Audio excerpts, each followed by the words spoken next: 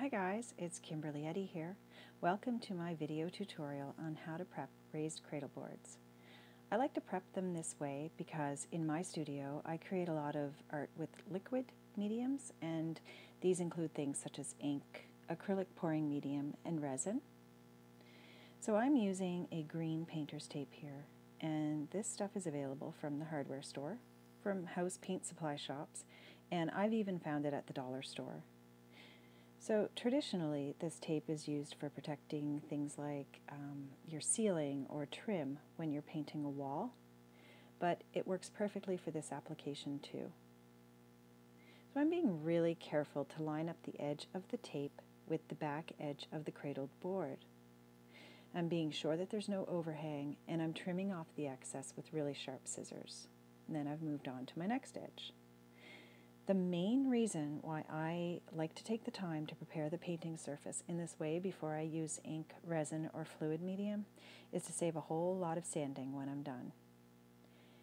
Ink will just sort of look messy on the back of a panel, but acrylic pouring medium and resin will actually create these little icicle-like drippings that, when they're hardened, they require a sander or even a Dremel to remove.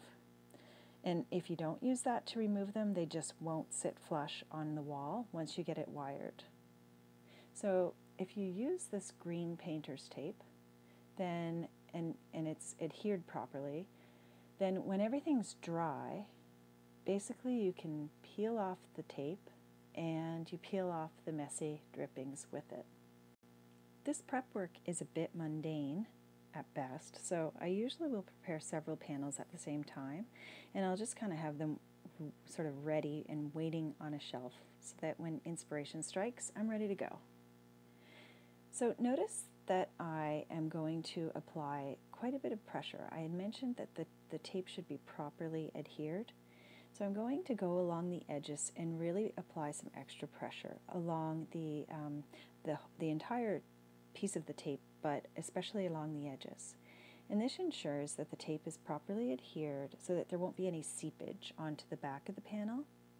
And then of course when the tape peels away nicely, it'll leave a nice clean back all ready to be wired. So this panel is now ready to have some juicy resin.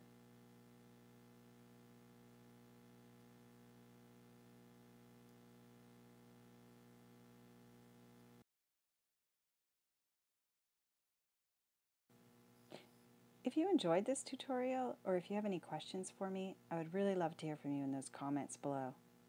And please hit the subscribe button if you want to see more. I'm going to be making more tutorials, and if you have any suggestions for me about things that you want to see, let me know in the comments as well. Thanks for stopping by my studio today.